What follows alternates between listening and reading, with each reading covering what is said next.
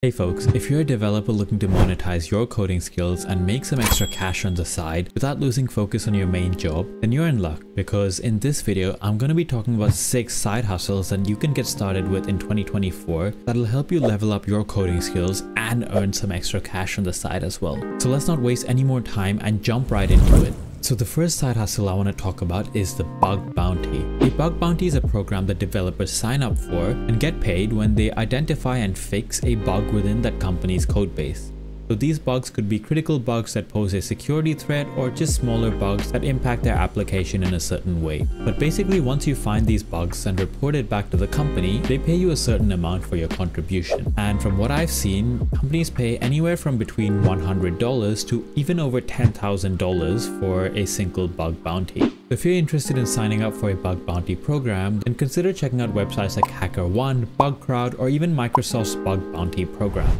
The second side hustle that I want to talk about is online mentoring. Now, if you're someone who's reasonably confident with your programming skills and also like teaching and helping people as well, then you might want to consider signing up for an online mentorship program. Websites like CodeMentor and SuperProf offer a platform for connecting mentors with students who are in need of your programming skills. So when you sign up for these websites, you'll usually have to list all the skills that you can offer mentorship in and select an hourly rate as well. And every time a student books a session with you, you'll normally have to hop on a call and help them with whatever problem they're having. But if you don't actually want to have any face-to-face interaction with students, you could get a bit more creative and use websites like Fiverr or Upwork to basically help students out with their assignments. All they send you is their assignment, and all you send back is a solution to the problem they're facing within that assignment. So how much can you actually earn from online mentoring? Now again, the rate really depends on what you choose, but from what I've seen, online mentors typically charge between $15 to $30 for a 15-minute session.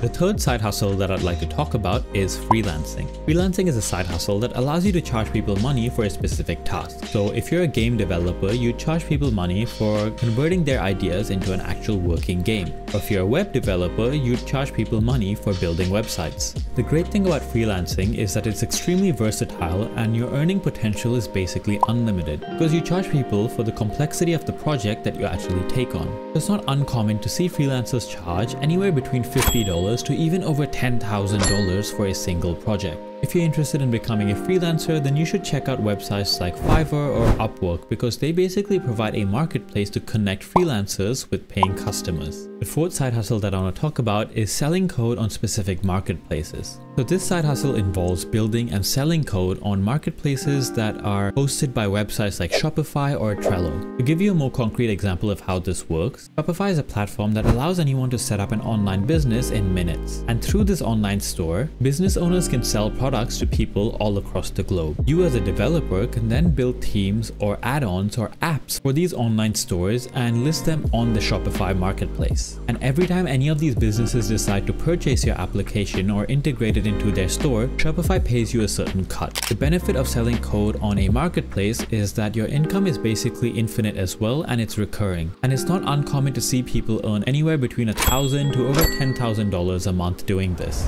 So the fifth side hustle that I'd like to talk about is building and setting up a micro SaaS application. A micro SaaS application is a tiny subscription-based application that's usually built and maintained by either a solo developer or a very small team of developers. And this side hustle is the closest thing to passive income for software engineers. To build a micro SaaS application, you normally need to identify a problem that a certain group of people are facing and then build a product for that group and sell it to them. To give you a more concrete example, HypeFury is a micro SaaS application that allows people to create and schedule Twitter posts. And around 3 years ago, the founder posted on Reddit that they were able to scale their business to earn about $20,000 in revenue every single month. If you're someone who's been able to identify a problem within a certain niche, then maybe you should consider building a micro SaaS application. The next side hustle I want to talk about is building an online presence of some sort. In 2024, having an online presence is easier than ever. With platforms like Twitter, Instagram, Facebook, YouTube, TikTok, or even blogging websites like Medium,